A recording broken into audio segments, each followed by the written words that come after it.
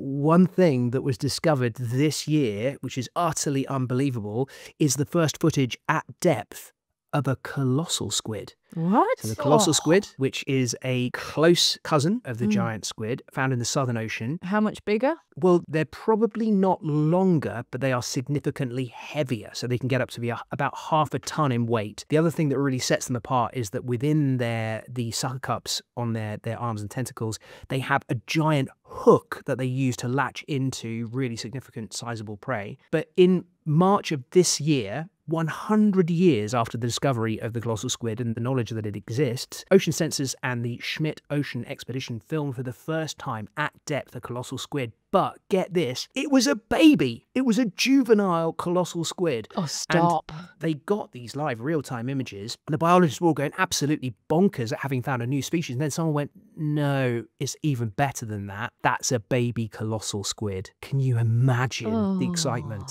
Don't. I want to be on one of these expeditions, guys. What am I doing with my life?